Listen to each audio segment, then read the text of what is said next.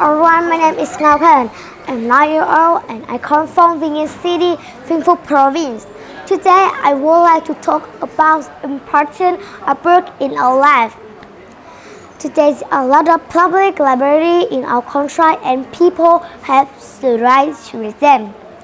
Each year hundreds of new books for children appear in Vietnam. They are funny and children like them very much.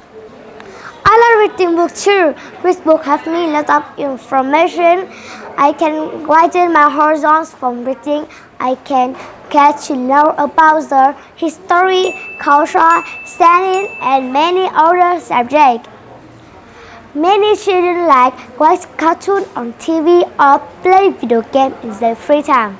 So do I. But I like reading the most. This book is a good way for me to reduce stress.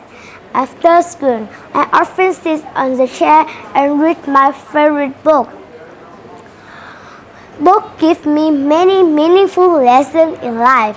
I believe that book will develop myself and information. Let's read book with me. Read to be grown up and read to help yourself. Thank you for listening. Goodbye.